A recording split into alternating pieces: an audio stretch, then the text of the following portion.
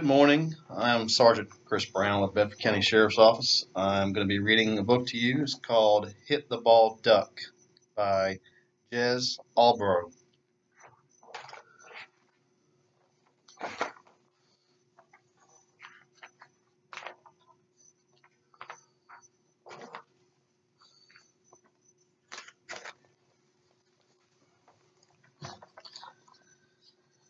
Duck and friends are on their way. They're going to the park to play. "We're here," quacks the duck. "I'll bet first. I'm so excited I could burst."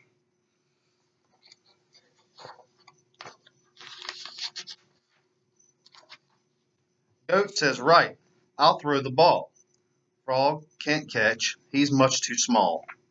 "Sheep, you catch." Frog can shout, "The ball's been caught, so duck, you're out."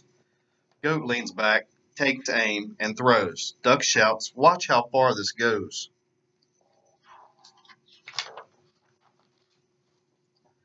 He swings the bat. They hear a swoosh.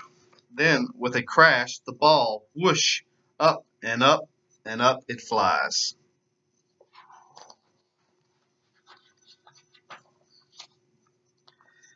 "Catch it, sheep," the pitcher cries. "Where it's gone?" asks Sheep. Can you see behind you?" cries the frog. "It's stuck in that tree." "What shall we do?" asks the sheep with a frown. "Climb up," quacks the duck, "and the ball down."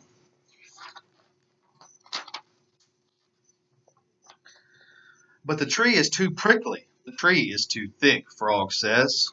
"Let's knock the ball down with a stick." "Hold on," bellows the duck. "Use your head. Why don't I throw the bat up instead?" With a hop and a step, and 1, 2, 3, Duck tosses the bat towards the tree. Swish goes the bat, but where does it fall? On a branch in the tree? Now it's stuck like the ball.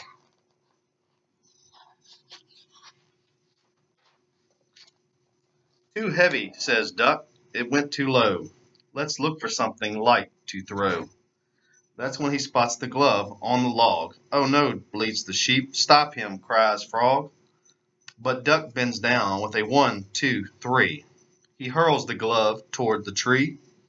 Whiz goes the glove, but where does it fall? On a twig in the tree. With the bat and the ball, Duck would like another go, but now there's nothing left to throw. "Hey, I've got an idea," says Frog. "If Goat will sit here on this log, then Sheep can climb up on the Goat's back. Don't forget me," cries the Duck with a quack.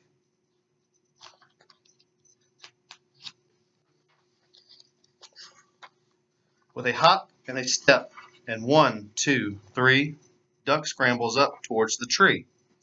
"Now I can get them," he yells with a screech.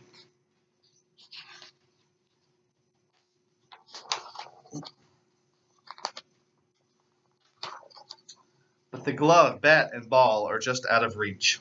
The game is over, so it would seem. Then, suddenly, somebody else joins the team. "Hold still," croaks the frog.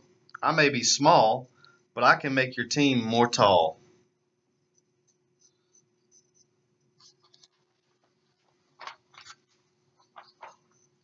"I can do it, I can do it, I can reach all the way." That's when Duck begins to sway.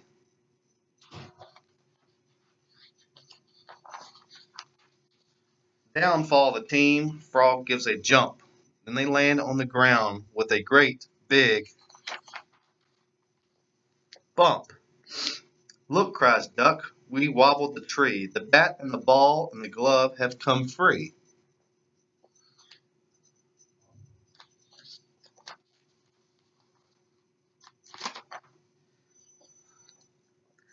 "At last we can play. Thank goodness for that.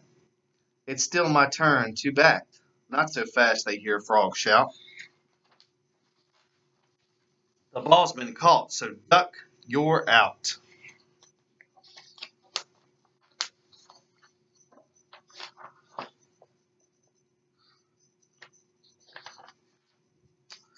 That concludes Hit the Ball Duck.